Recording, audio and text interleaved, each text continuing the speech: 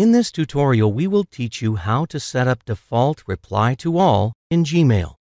First of all, log into your Gmail account with your username and password. When you reply or compose a new message, the email will be sent from your default address. You can change the default address by clicking on the Change option and select the email address from which you want to send the email. In this video, there is only one alternate email address to choose from.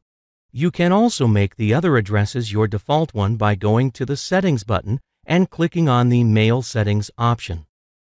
Go to the Accounts tab, and under the Send Mail As section, you will see your email addresses and can set any one of them as your default address by clicking on the Make Default option.